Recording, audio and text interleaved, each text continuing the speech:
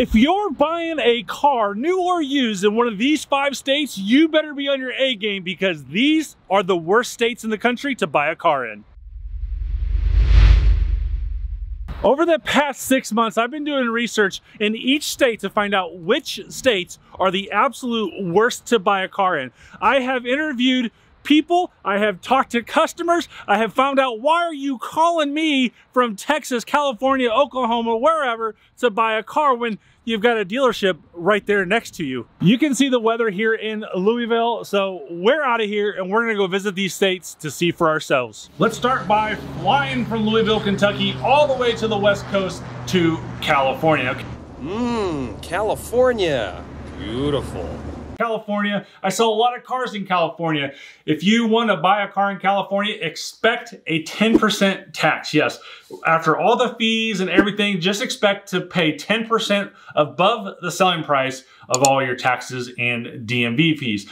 Over MSRP is getting rampant in California. And I'm not talking about specialty cars like Corvettes and high-end cars. I'm talking about Chevy Traverses, Equinoxes, even this email right here. I got this email the other day and he's like, I'm just trying to buy a Traverse. You might have to go to another state to buy it and still come out ahead, even when you factor shipping into it. Fake pricing all over the place in California, be wary of that. I've shown you those videos before, up in the upper right-hand corner. We got weak salesmen and bad managers. If you're trying to accomplish something and the salesman says, just sorry, that's the way it is, we're not gonna deviate from it, that's weak. And then the bad sales manager comes out and says, what do we gotta do to put a deal together? Again, a weak statement. You just know that you're dealing with weak managers and salespeople out there in California. And come on, California, why do we gotta put dumb HOV stickers on our electric cars? Come on. Let's get rid of those. All right, let's head west from California all the way over to the East Coast. Yes, I'm talking about the northeast part of the country. New York, Jersey, Philadelphia, all those states up in the northeast. I sell a lot of cars from these people. I sell a lot of cars on Long Island, to be specific. I don't get it. These dealers over there play games left and right, and it's absolutely mind-blowing.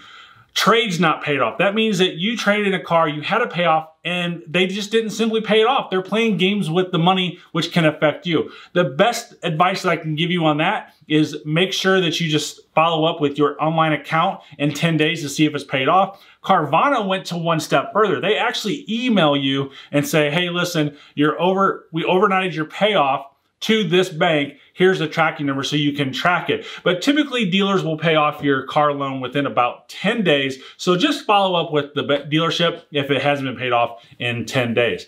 Goofy giveaways. This happens all over the country, but New York and Philadelphia and all those states up there are just infamous for this. I don't get it.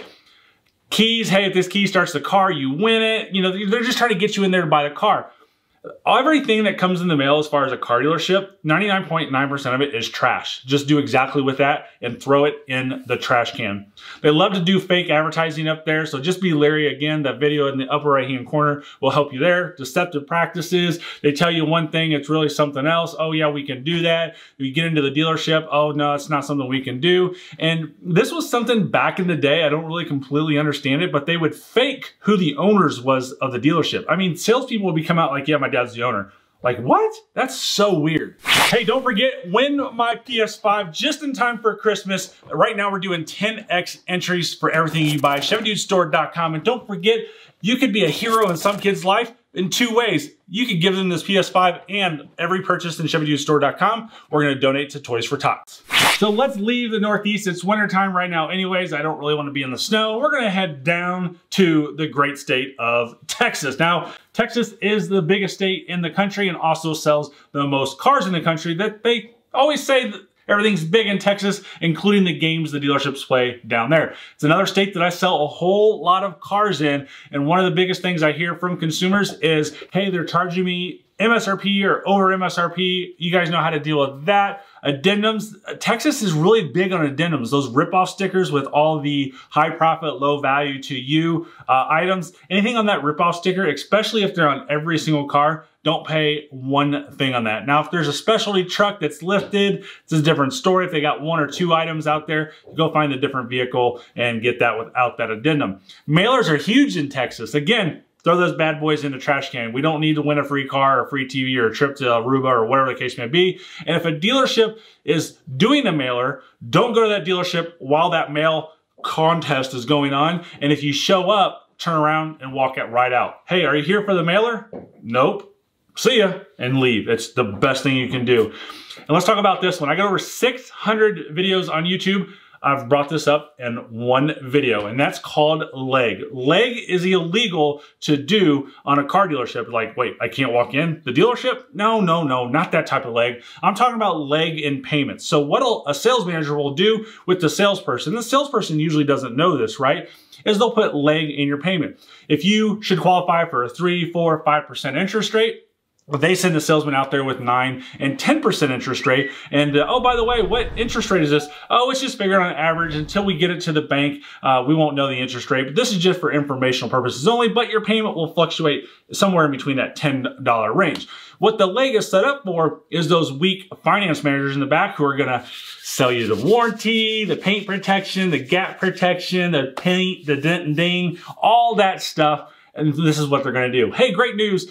You've agreed to this payment right here. I can sell you the warranty and the gap and the paint protection for only $2 extra per month. Now you see how leg works? They're trying to bump you. Instead of charging you an extra $40 or $50 per month, it's only $2. And this one in Texas, oh my gosh, you guys need to get on your legislators in Texas. This is a Texas law, and it's an anti-consumer law. This just proves Texas doesn't care about their consumers when it comes to car shopping. In Texas, it's illegal for third-party companies like Car Gurus, TrueCar, Edmunds, Kelley Blue Book to tell you that a car is priced good or fair or bad. This is market data. So they can't tell you that there's a price savings. They can't tell you that it's a price drop. They can't tell you that it's priced over market, under market, fair value, excellent deal, whatever the case may be. They can't tell you that in Texas. That gives the dealerships the upper hand and gives you a behind the 8-ball approach to when you're buying a used or new car. All right, let's head west and fly over the Pacific Ocean, and we're gonna go to the state that I just visited. And this is my very lame attempt at a hula dance. So this is one of the littlest states in the country, so this goes really quick. Hawaii over MSRP. You have limited inventory. Dealers have the upper hand, yes.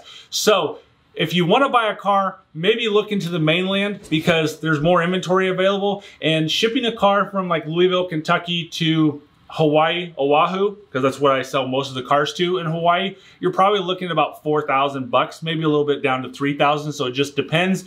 But keep that in mind that if they're $4,000 and $5,000 higher, that we just ship it from the mainland. So, and then of course Oahu, because that's the only island I've been on in Hawaii, they have those stupid stickers they make you put on your car. Oh, that's so stupid. For a nice car to put a sticker like that on it, it's horrible. So if you can stay away from Hawaii, which most of us can, don't buy a car there. Let's head a little east. We're gonna fly to my favorite state and the #1 state that I sell the most cars into, and that's Florida. Now, Florida is infamous for a few things. We're gonna talk about the very first thing, and that's those high dock fees. We've talked about dock fees in the past. They're tough to negotiate, they're tough to get around, but just be leery that you're gonna come into an $800 or $900 dock fee in the state of Florida. This is what's gonna make the Florida dealers really PO'd at me right now, telling you this secret. This is a big ripoff on Florida car deals, and that's the electronic filing fee. The electronic filing fee is charged to the dealer of $99.95. Anything that they charge above that is pure profit. So do not pay more than $100 for the electronic filing fee. Anything over that is a scam and a ripoff.